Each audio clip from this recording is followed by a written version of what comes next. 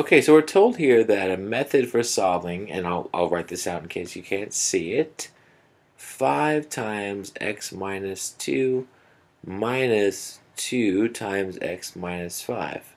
So they're saying these are the steps that someone used to solve it. Identify the property that we're using each of the steps. So here, step 1, and I'll write in case you can't see it, they were 5x minus 10 minus 2x plus 10 equals 9. Well, here, I'm sorry, that equals 9. All they did was distribute, right? 5 times x is 5x. 5 times negative 2 is negative 10, okay? And so forth. Negative 2 times x is negative 2x. Negative 2 times negative 5 is positive 10. I would just write distributive property here.